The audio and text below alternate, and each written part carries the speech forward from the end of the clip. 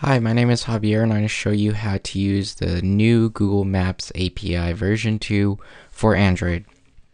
But before we get started, let's make sure we have a couple things. Make sure you have if you can't run Eclipse, then you probably don't have Java runtime installed. But just to be on the safe side, make sure you have it installed and make sure you have the regular Java installed, and also make sure this command works. So it doesn't work on my machine, so I'm going to show you how to make it work. So go to my computer, so it should be like that. Then go to wherever your Java is installed, so it's usually under program files. Go to Java, GRE, bin.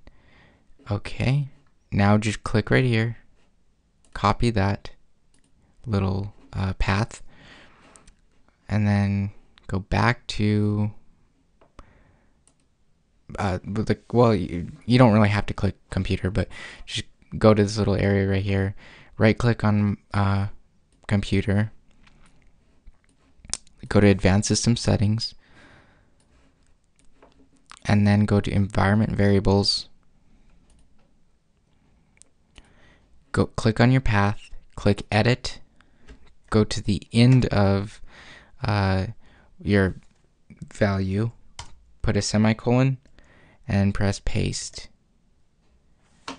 And click OK, OK, OK, exit, exit, and then restart the command prompt. So now when you type keytool, you should get something. Okay, so that's the very beginning. So now that works. I'll see you in the next video.